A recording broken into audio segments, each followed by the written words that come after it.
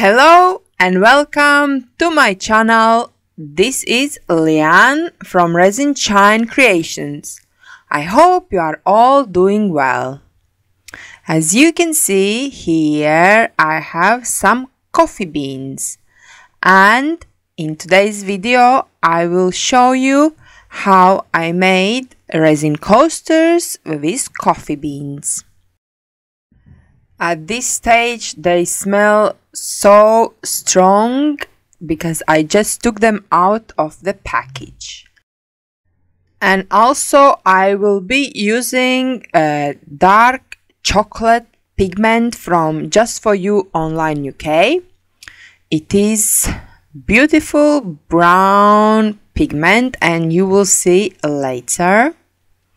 So I premixed some resin and these coasters will be made in layers.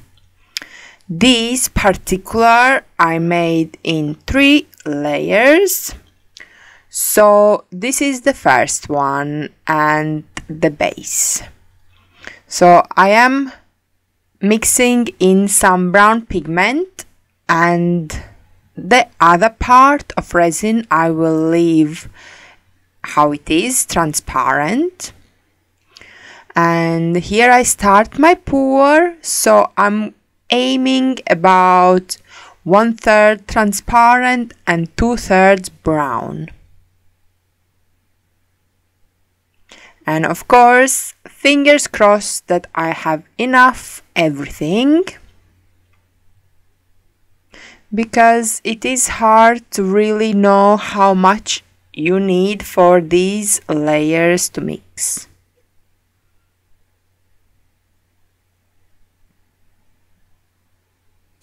If you are enjoying this video so far, I would be grateful if you click a like, and if you enjoy videos about resin, consider to subscribe to my channel.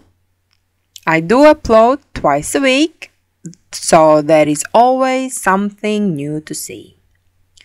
So I finished my resin pour, and now I'm taking the coffee beans and just putting them in the transparent part.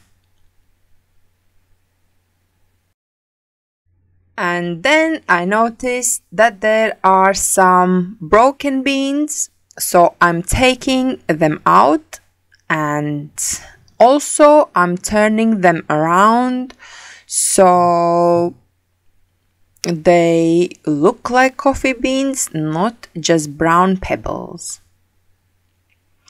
On to the next one.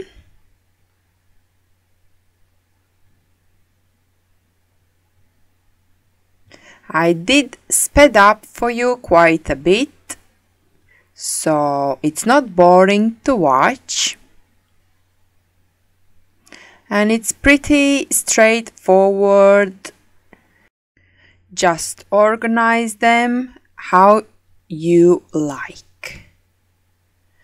Also, I did not prep my beans in any way. After opening the bean package and putting them in a bowl, I noticed they were on the oily side.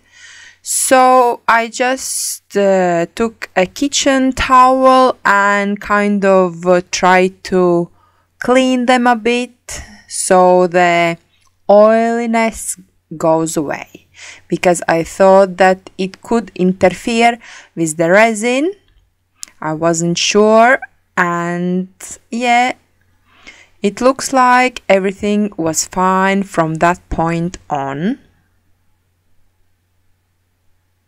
And also I think that these beans would float into the resin rather than sink. So nearly done, and I will beat torch to get rid of bubbles and then leave them to cure.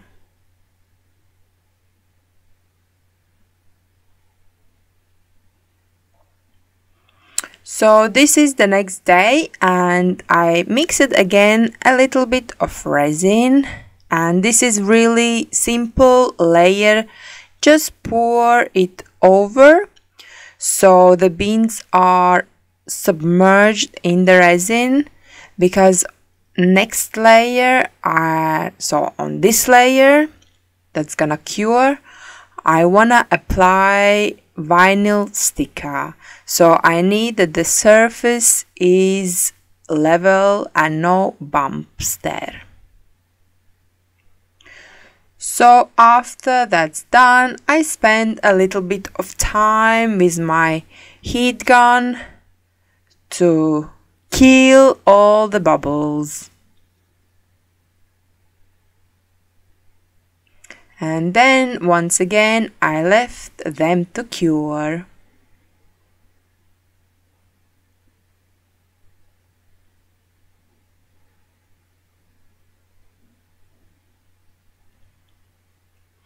And while they cure, I bought some designs of Etsy. Probably will link the shop down below. It was a bundle of coffee stickers. I think it was about 80 there. So I took 4 and I'm just cutting out with my circuit maker.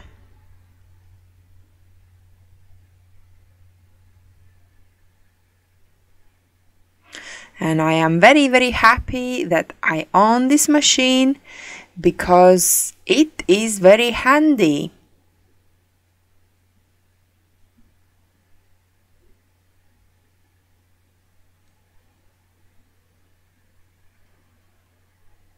And here are 2 of my stickers.